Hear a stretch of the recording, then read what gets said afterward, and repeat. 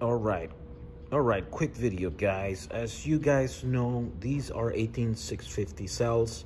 They're among the most popular cells, lithium battery cells in the world, right? And because they're so popular, I've made a whole system of PCBs to hold them, to put them together. So these PCBs ship like this, and then they ship also like this with all the stuff already populated. And then when you populate them, it's just as easy as putting these cells in here.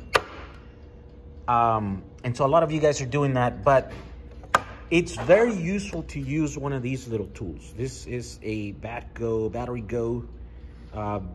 BG8S. And what this will allow you to do is to see individual cell voltages, right? And so the problem has been that it's been kind of hard to connect these to the boards. They're two different connectors. And we haven't had a cable that is useful. So what we'd have to do is use a bunch of these connectors, which is the ribbon cable, and then do another type of connector that can connect into that. And then that goes from the ribbon, and then you'd have to solder a bunch of these little ones in here to another type of connector that goes in here. It's a bit of a mess. For people that know how to solder and can understand simple diagrams and schematics, this is not the end of the world, but it's still quite a bit of work, right? It's work. And so that's the reason why we haven't offered them and stuff. I was looking for something that I can offer you guys so that it's easier and you don't have to solder and make your own cable. And so I think that day is here because I was able to find this one right here. And this connector will work. Let me show you how this works, right? So let's say you're populating this using one of our two cells that we have that I'll offer. This is the M36, and then this is the NCR 18650B. So you're populating this. What you need is that ribbon connector that you're gonna get with your boards, right? To connect multiple of these boards together. And then what you do is you connect this cable one side onto the BATTGO, and then the other one goes right on here. And the cool thing about this is that those pins are the exact same pins that are found in these connectors. They're the same size, and so they will go in there, they won't damage the pins. And so that's the cool thing about this, right?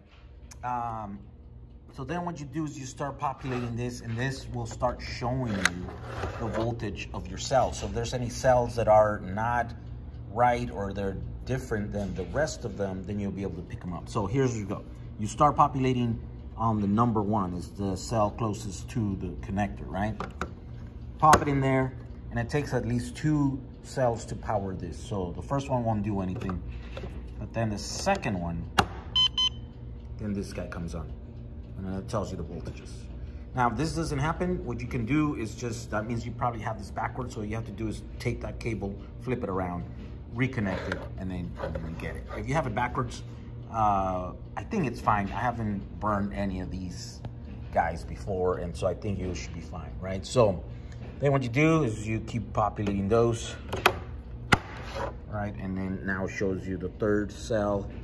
So then you grab the other cell, populate it. There we go. There's the 4th one, 5th one, 6th one, 7th one. There we go. So they're all pretty even, about 11 millivolts difference. This is a good board, and then you can populate the other side. These, I will put a link to these and these guys on this video. I've ordered a bunch of them. We will carry them on Jack 35.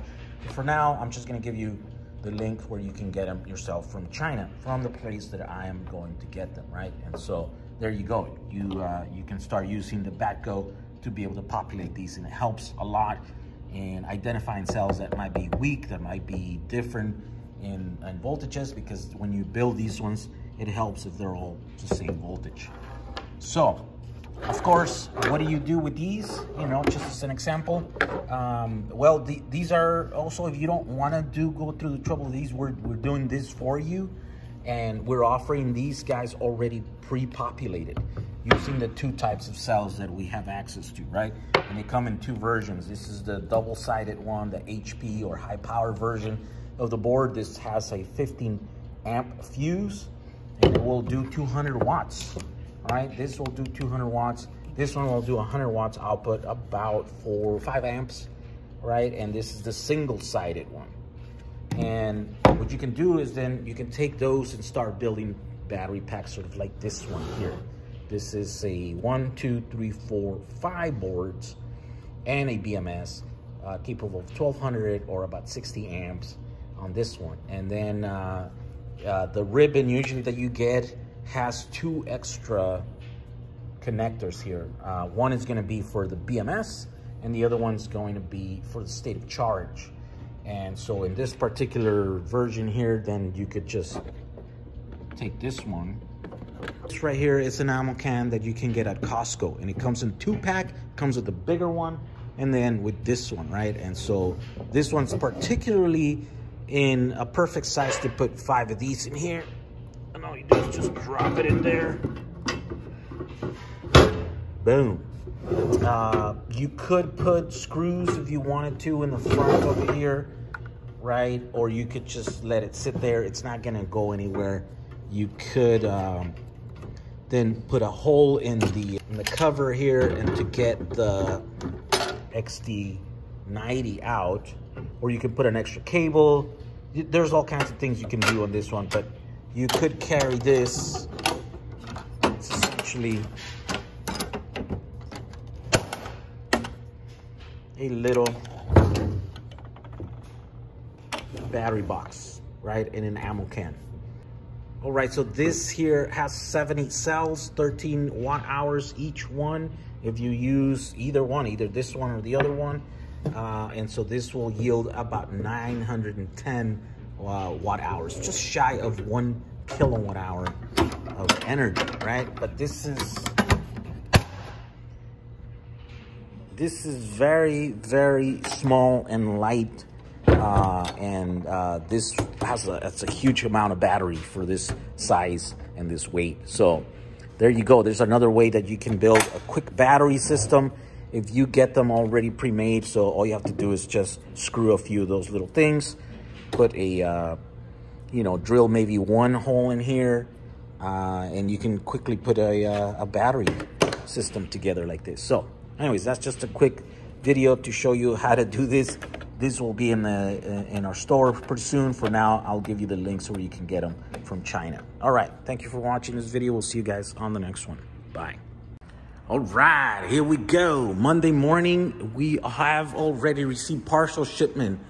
We're gonna get pallet racking for all this place here so we can put pallets and store stuff in here. But this is the stuff for the inside, so we're gonna break it up, take it inside. Let me show you here, little walking tour. 2 restrooms. I don't know why we need 2 restrooms, but we got them.